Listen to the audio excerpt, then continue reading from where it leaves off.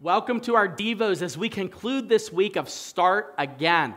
We have been talking about starting those goals again that we have let go, starting those plans, those visions that God has put in our heart that we have let go, maybe concerning our spiritual lives, our prayer lives, concerning our marriages, concerning our finances even, concerning how we view our physical health. Those things that we deemed important at the beginning of the year, now that we're in the middle of the year, they become forgotten.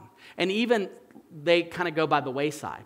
So today, the ultimate thing that we have to do whenever we are looking at doing anything, and this is so infrequently done, is we have to consider the impact. Consider the impact. Like, why do you even care about doing the thing that you want to do? Like, what difference does it make for you if you can pray as much as you want? Like, who cares if you are able to read as many books as you want? Who cares if you're able to know the scripture? Like, really, what does it make a difference?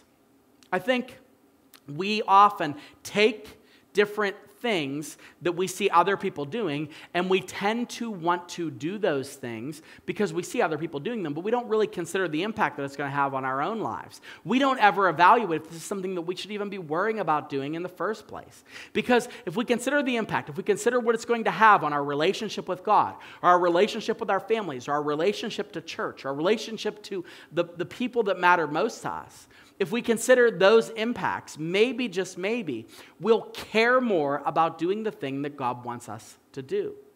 If you look at Proverbs chapter 16, verse 3, I love this. The writer says, "Commit your work to the Lord, and your plans will be established." How can you commit a work to the Lord if you don't even know why you're doing it?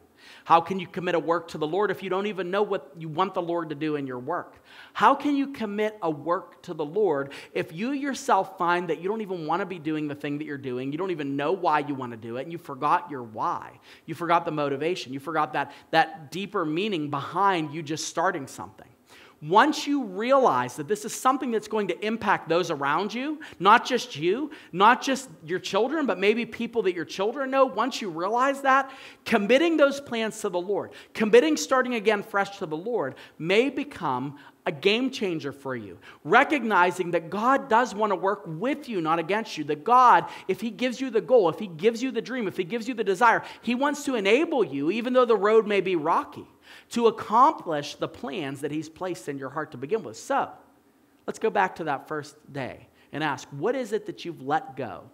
What one thing have you cast to the side because life has gotten in your way in 2022? I want to encourage you to go back to the beginning and think of what impact it would have on your life if you were able to maintain the thing that God told you to do. What impact would it have on your finances, in your marriage? What impact would it have in your mental health, in your physical health? What impact would it have in your relationship to Jesus Himself? And then commit that thing to the Lord. And don't be afraid to start again.